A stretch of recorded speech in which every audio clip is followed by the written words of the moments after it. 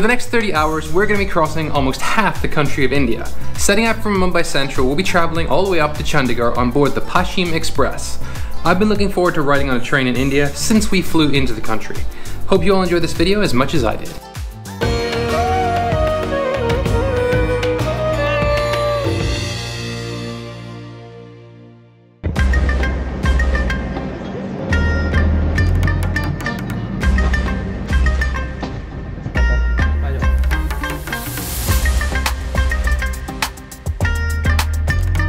So we're currently riding on the Paschim Express, which goes all the way from Mumbai up to Amritsar. We're taking it only as far as Chandigarh though. So from here to Chandigarh, it's going to take us a total of 28 hours. We left at 11:25 and we're likely to get in, assuming everything goes to plan, at 3:15 tomorrow. So now all we have to do, now that we're nice and settled, is to try and work out what we're going to do with the next 28 hours.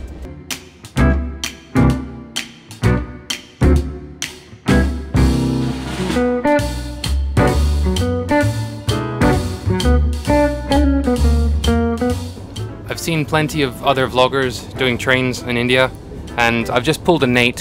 Hanging out the window, where I felt like these little drops of moisture. I just try not to think about it. Thank goodness we've got lots of hand sanitizer on us, because that was pretty gross once I realized what had happened. And this is our home for the next 28 hours. This is the coupe that we've got. Pronounced coupe, not coupe. Apparently coupe is wrong. Double bunk, upper and lower, and a wall on the other side. Very importantly, that way we just get the two of us in one cabin. The first class AC has 4 cabins and 4 coupes. This is what a cabin looks like. It's 4 beds on either side. In these ones you could be sharing with complete strangers, you might not. You can't book them ahead. You just randomly assign either coupes or cabins. The room does have a faint smell of urine to it though. A few homely touches. Upper bunk, bottom bunk. I've shotgunned the upper bunk though, so I don't know why that's so childish, but it's still freaking awesome to have the upper bunk. And in order to assist me in getting up to the upper bunk, there are a set of very narrow, fumbly looking stairs.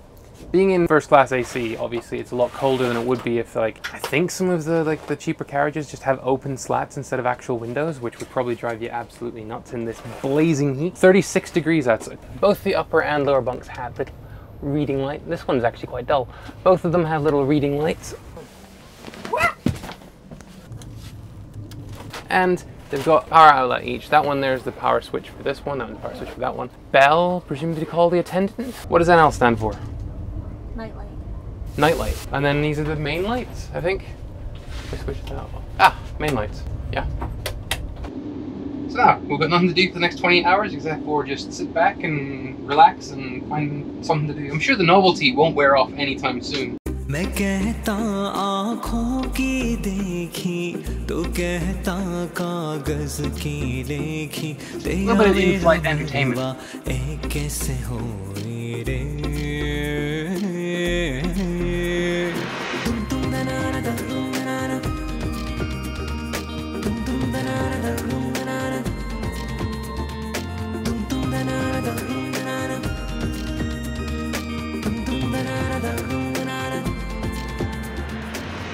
Chai, coffee, tomato soup, Maggi noodle, chai, coffee. There was me worried that we were gonna have like no options for anything to eat or drink on this train. We brought a bunch of snacks with us, and every 5 minutes someone's going up and down the carriages offering chai, coffee, and now chai, coffee, and Maggi noodles. I love trains. Can you imagine that on an airplane? Someone coming up with a big bowl of Maggi noodles.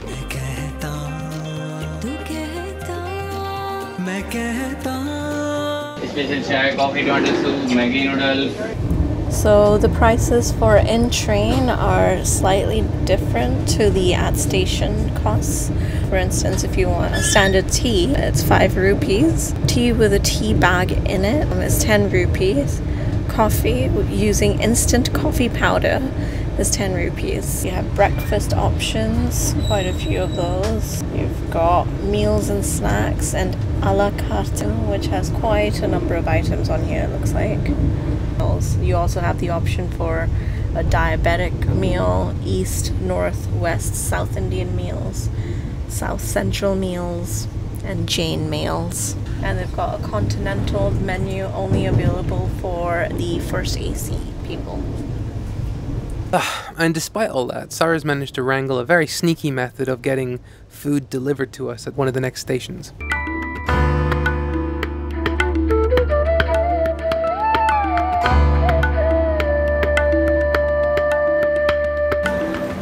Ah, here we are.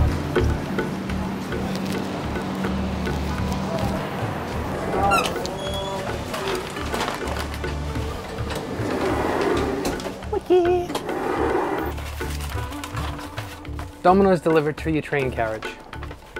Oh, and we're off already. That was like less than 2 minutes. That was incredibly fast.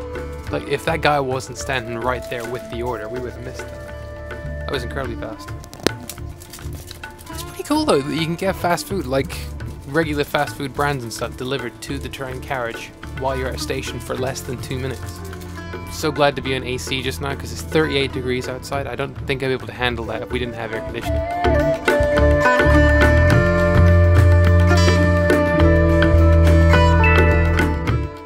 Luckily, they've just washed the washroom, so now is the best time to do a washroom review. It's a bit cramped and it's a lot hotter than the AC that you get in the rest of the compartments and cabins, but it's not bad. Personally, I wouldn't want to use it, but I have seen far worse washrooms on trains than this. 3 hygienical options. They've got the jug on a chain, they've got the hose, and very rare to see on Indian washrooms of any sort, toilet paper. Soap, wash basin, garbage. It's not the dirtiest washrooms that I've seen on trains before. I mean, I watch a lot of YouTube, and most of the toilets that I've seen on Indian trains are usually pretty disturbing. But this is actually quite clean. And that's the washroom review. At the other end of the carriage, they also have the Indian style toilet. The bottom chair actually folds out into a bed, which I'm kind of curious to see. Whoa! Ah. I mean, it's kind of sloped. This one's kind of sloped a bit, but I think I'll just leave it up. There we go. I did pack quite a few snacks for the trip. Gonna have to go hunting now. In fact, you might say that I'm going bounty hunting. I know it's terrible, but I make no excuses. There's no adjusters in here. I guess they just make the entire car like the same sort of like temperature control. But right now outside we're currently traveling through Gujarat and it is 40 degrees outside. So we're now 6 hours into the train ride, getting a bit hungry again. And luckily, I've got a few Twix up my sleeve. I'm almost finished, don't worry. We're currently at Vadodara. This is the longest stop that we've had so far. They came in and disinfected the floor. And there's also a lot of people walking up and down. Looks like they're trying to sell vada pav. This stop is only 10 minutes long, but it's still dramatically longer than any of the other stops that we've had. It looks like there's quite a few people getting on and off here too. The vada pav the guy was carting around did look kind of appetizing, but one of the vendors was picking his nose while he was walking up and down, so it's probably not worth the risk.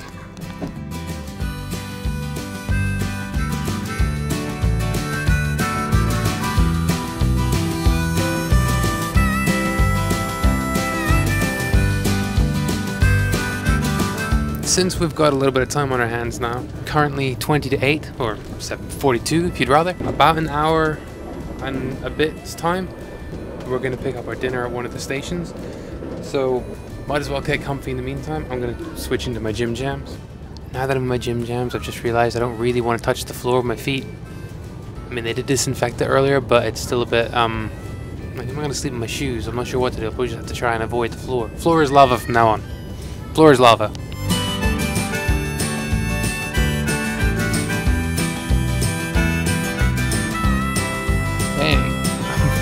No idea what's going on at this station, but it's busy.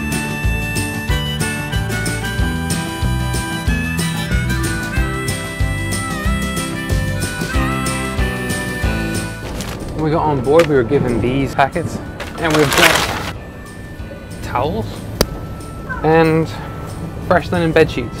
They do look rather clean though, which is reassuring. We got one of these packets each. That's quite nice. Should make us nice and comfortable to snooze in. And hopefully keep the mosquitoes off me as well while I try and sleep tonight. I saw one of them earlier.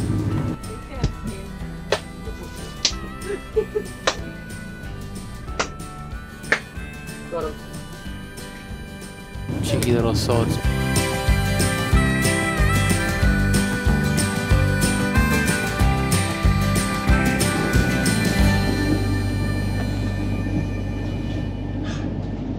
Good enough. I've just made a discovery. Something I didn't know that this train had is a shower. There's an actual shower on a train. That's definitely not something that I'd seen before. Top shower and side attachment. I had no idea the train had this. There you go. Just getting ready to go to bed. Boom. Shower. Impressive, no? A shower on a train. A shower on a... Alright.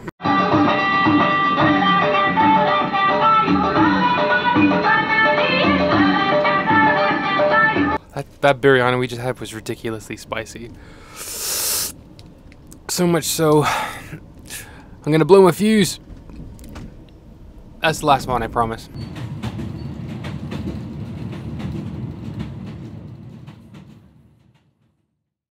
Sandwich ले, burger ले, नाश्ता, आलू के पराठे, गरमा गरम बोलो भाई, नाश्ते में बोलो भैया, आलू पराठा, आलू के पराठे, नाश्ता, गरमा गरम बटर पराठे, आलू पराठे, बटर चीज सैंडविच ले, बर्गर ले, आलू के पराठे ले, गरम नाश्ता ले, पिज़्ज़ा ले, बर्गर ले, आलू पराठा ले, गरम बोलो भैया, breakfast.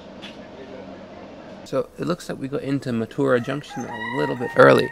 So we've had a bit of an extended stop here while they, you know, sell stuff and wake everybody up. Bread omelette, cutlet, poha, upma.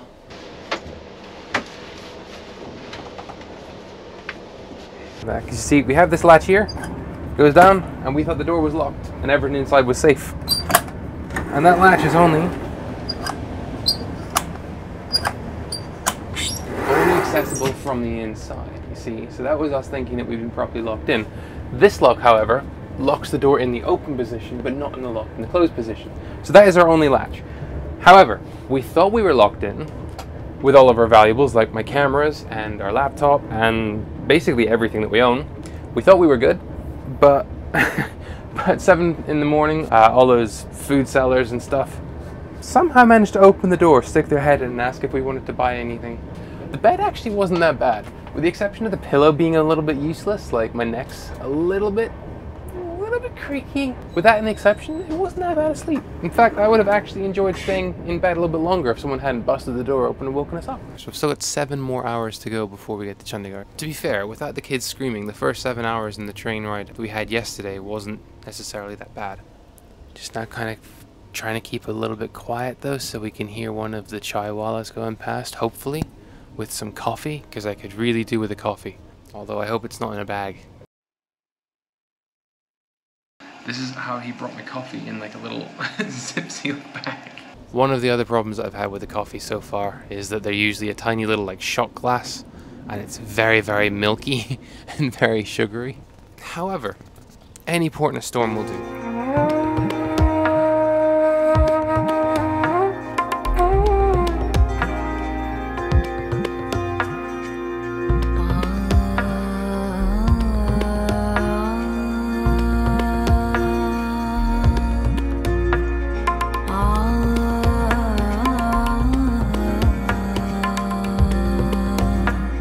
Ek chai, ek coffee?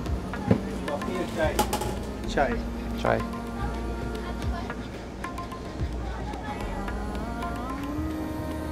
Thank you.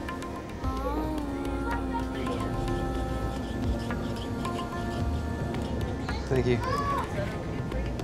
Anything's better than nothing. I'm good. Thank you. One of the bad things about being this end of the train is that they've run out of water by this point, but I was desperate, so a shot of coffee. I mean, it's essentially an espresso at this point, although it wasn't proper coffee, it was like packet powder.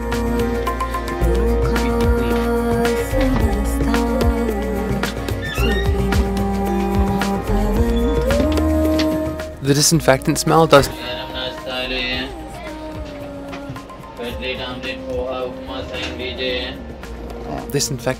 take away like the other kind of gross, stale train smells. So it's kind of refreshing. It's also kind of very strong disinfectant too, so it gets in your eyes.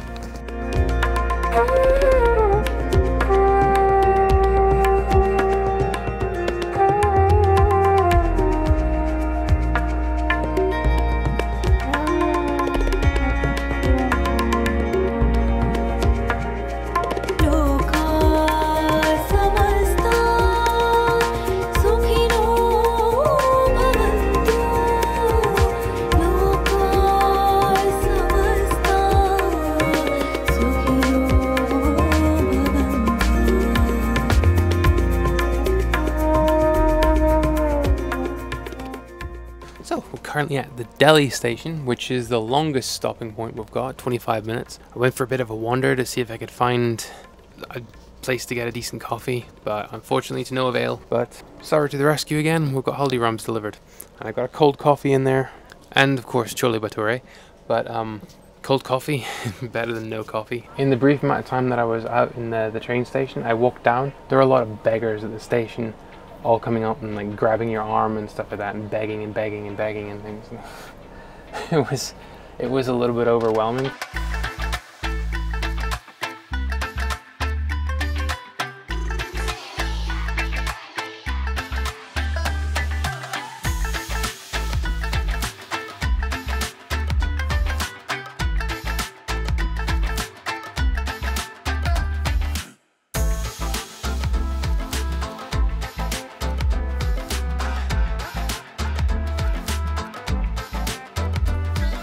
So, last station, managed to get some Dettol wipes. I am kind of curious, not for the purposes of cleaning the train or anything like that. I mean, we've already spent over 24 hours on here, so it's not like we're going to get any cleaner now.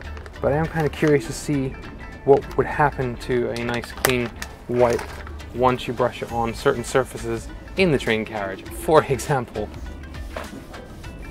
well, that's really foamy. Oh, it's not that bad. A little bit of discoloration, but it's not that bad. I mean, it's not like it's horrific. Yeah, I was expecting a lot worse than that. That's not bad.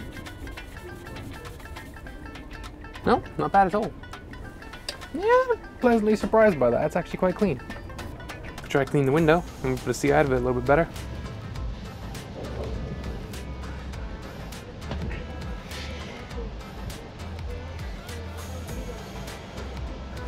Probably the dirtiest surface in here. The last station to Delhi, I had more time to just like walk around because it was like 25 minutes. I figured it was my opportunity as well to go and have a walk down the second class AC, which is obviously a lot less private than this. There are cubicles, but they're only closed in by curtains. There was bunk beds down the left-hand side, and then there was stall beds, sort of like the cabins we have here. So it was like 4 bunk beds that way. And then on the other side it was single bunk bed. Either way, it seemed a lot more cramped, a lot more claustrophobic even, I would say. A lot more noisy, I would imagine, once it gets going and people start talking and things in there. So I think we're quite lucky to have managed to snag one of these coupes by ourselves.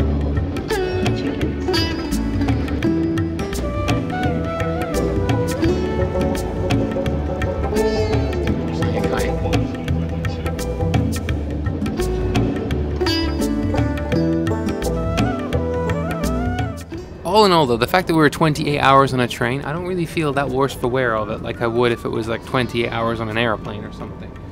I've actually quite enjoyed the experience of traveling on a train, especially because we're in a first class AC coupe. If we were in any of the other compartments, it probably wouldn't have been as manageable or as comfortable.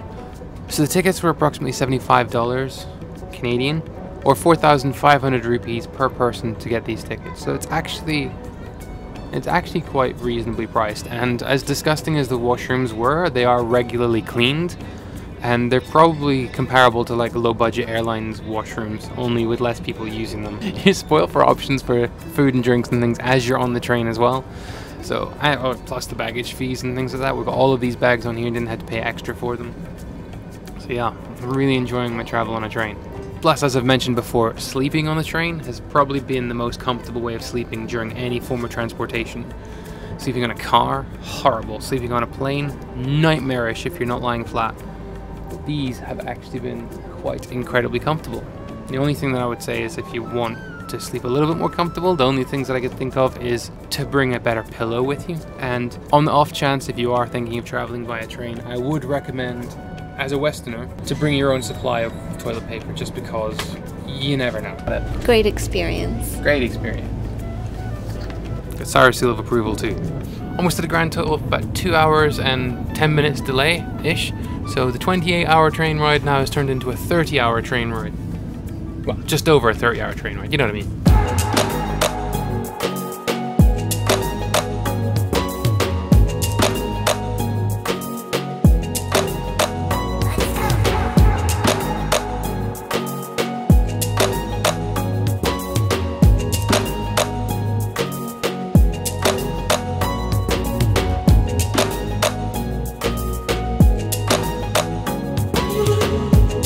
mess. We finally made it to Chandigarh.